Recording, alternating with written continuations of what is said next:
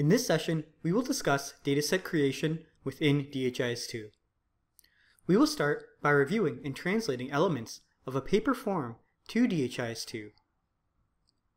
We will then introduce the Dataset Management app. This is where we create datasets in DHIS2. We will discuss some of the fields that are required to create a dataset and create default and section-based datasets. We will go over examples of these during the demonstration. We will show you how to assign these datasets to organization units, as well as the process of assigning these to a user role. Let's go ahead and get started with the session. In this demonstration, we will show you how to create datasets within DHIS2. We will create an example of this syndromic surveillance data collection form in DHIS2. We have been using this as an example to create our data elements and have also used it several times to demonstrate some concepts in the data collection session. On this form, there are a couple of characteristics that we have not discussed.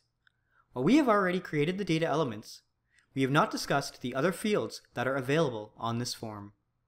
At the top, we have an area where we can write down the health facility name. This indicates this particular data collection form is collected at the health facility level.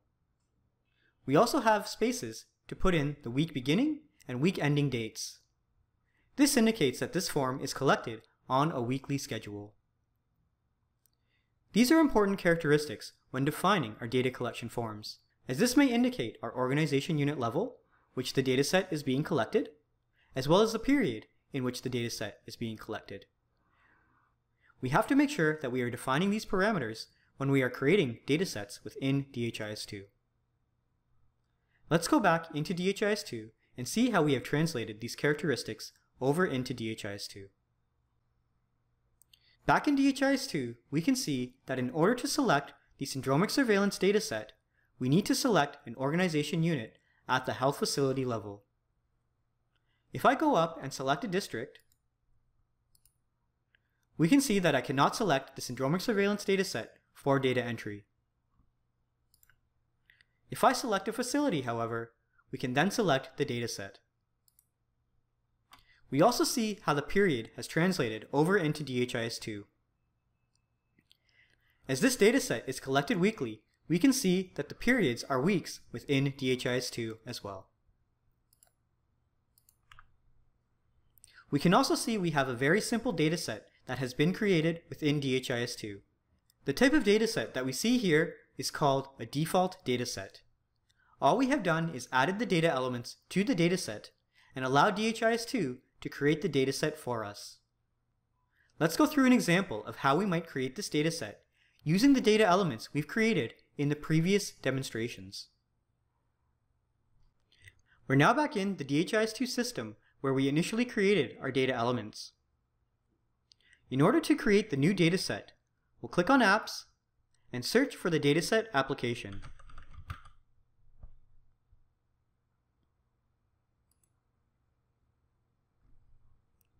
When we want to create a new dataset, we click on the plus icon located in the bottom corner. You can see that there are quite a few fields that are available when we create a new dataset.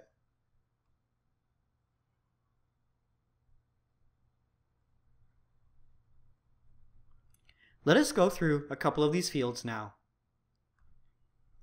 The name of the dataset is fairly self-explanatory. We can also give the short name of the dataset if required. Just like the other metadata objects that we have created in DHIS2, we can also assign the dataset a code and provide it with a description. We then start getting into some new fields. Expiry days is the number of days after the period that you have defined in which users can enter data into the dataset. For example, if I select weekly as my dataset, and I select expiry days as 7, this means that I can only enter data up to 7 days after the end of the previous week. We'll go through an example of this and demonstrate this concept later on.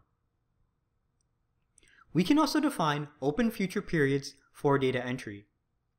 As another example, let's say that I am entering population data once a year. In DHIS2, you can only enter data for a period that has been completed unless you define a future period. So, if it is currently 2016, I cannot do this unless 2016 is over. However, I might want to enter my population estimates at the very beginning of the year.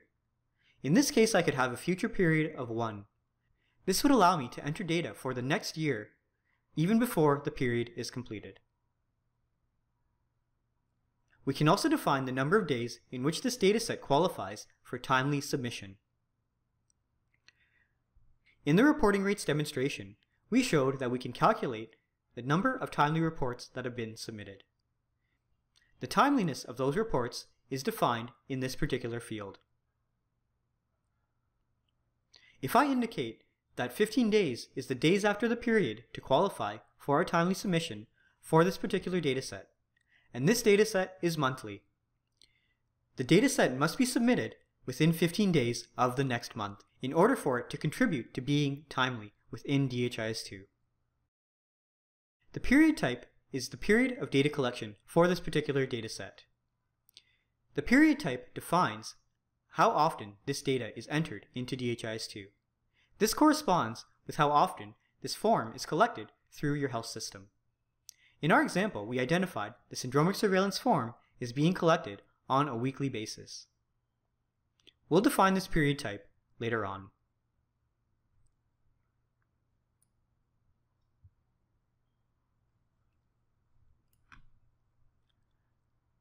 Underneath the period type, we have a number of other fields: category combination, notification recipients, data approval workflow, legends, and a number of additional checkboxes that we can select. These fields will be described in more detail during the Customization Academy. Just like we did for data elements, we will leave the category combination blank. Category combination is a mandatory field, but in our examples, we will just leave it as none.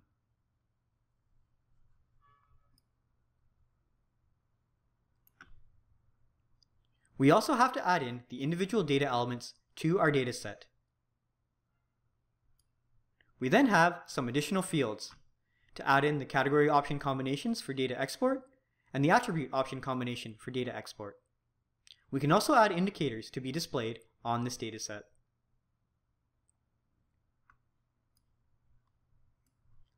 Lastly, we have to assign the dataset to organization units. We created organization units at the beginning of this module. Now we can go through the process of assigning the dataset to the proper organization units that we have created.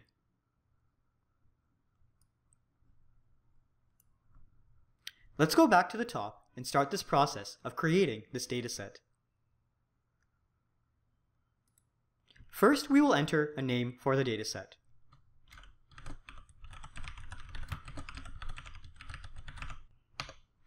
We can also enter a short name if required, and enter a code and a description.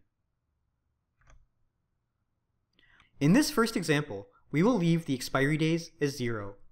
By leaving it as 0, this means that users can enter data into this dataset indefinitely. There is no period of time in which the data entry will be blocked for the user. We will come back and change this parameter and see its effect later on. We will also leave the open future periods for data entry as 0. And we will leave the days after period to qualify for timely submission as 15. We will change some of these parameters and review their effect later on. At the beginning of this session, we identified that the period type of this dataset is weekly. So let us change the period type to weekly. The remaining options we will leave for now.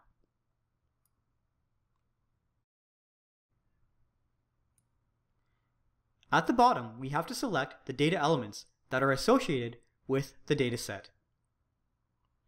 In this case, we can just assign all 6 of these data elements to our dataset. After we have filled in those fields and assigned the data elements to our dataset, we have to assign the dataset to organization units.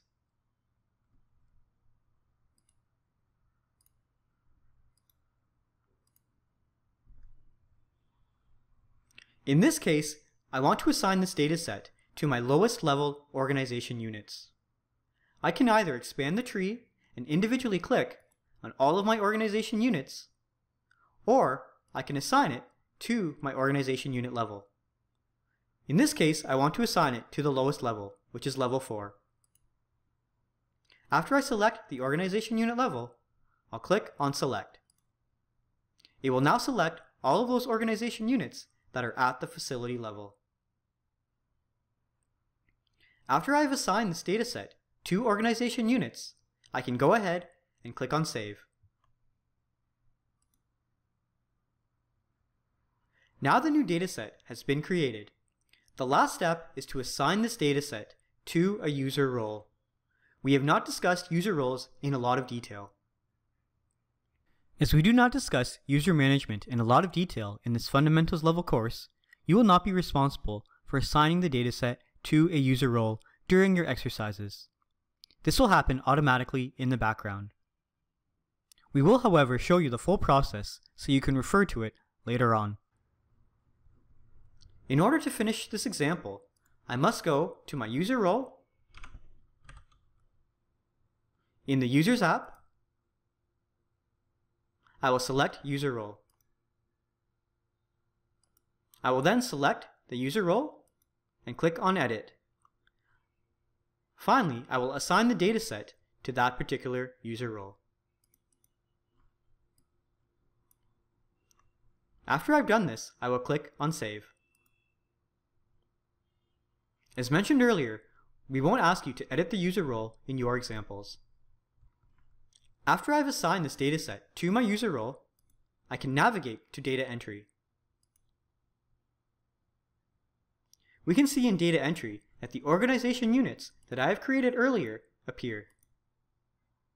I can select any one of the facilities and then select the dataset. You can see the syndromic surveillance dataset that I've just created is available. After I select the dataset, I proceed to select my period. You can see that weekly period types appear in the period selection. This is based on the period type that we have assigned the dataset earlier.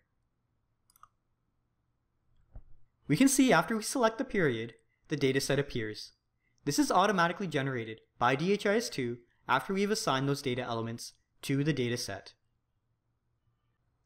We can also review some of the other characteristics that we defined when we created this dataset. If we look at the periods, we can see that we cannot select any period past week 46. This is because week 46 is the most recent week that has been completed. Week 47 is not available because I do not have the option to select from any other future periods. We can define this when we create our dataset.